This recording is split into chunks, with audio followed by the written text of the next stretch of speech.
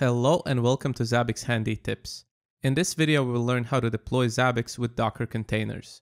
Zabbix offers a large selection of official container images for different Zabbix components. You can find the list of available images on the Zabbix download page. Select the required Zabbix component and you will be redirected to the Zabbix Docker Hub page.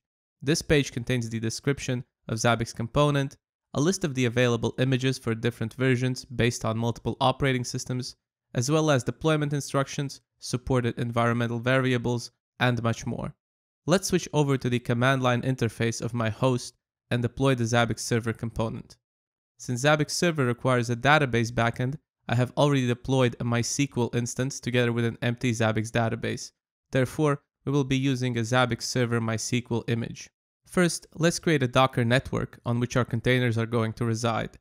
We will specify the subnet for our network segment and the IP range for the containers. We can confirm that the network has been created by listing all of the Docker networks with the docker network ls command. Next, let's deploy our Zabbix server with docker run command. We will give our container a name, Zabbix Server MySQL, and assign it to our network. We will specify that the container will be restarted if it crashes and allocate a virtual terminal session with the -t switch. Our command will also pass the environmental variables for MySQL host address and MySQL user and password. By default, Zabbix Server listens to port 10051, so we will map port 10051 on our host to port 10051 on our container. For this example, we will be running the Zabbix version 5.4 based on the Alpine Linux distro. We can use the docker logs command together with the container name to check if the container is working as intended.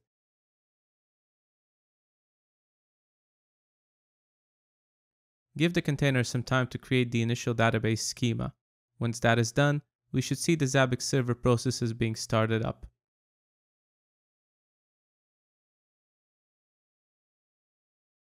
In addition, let's also deploy a frontend component for MySQL database backends.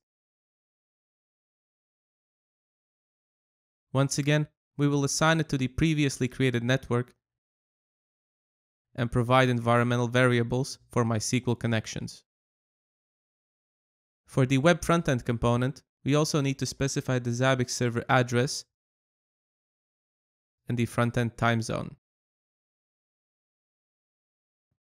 This time, we will map port 80 on our host to port 8080 on our container, since port 8080 is the port on which our web frontend is configured to wait for connections. Let's use the docker ps command to confirm that our containers have been started and are running.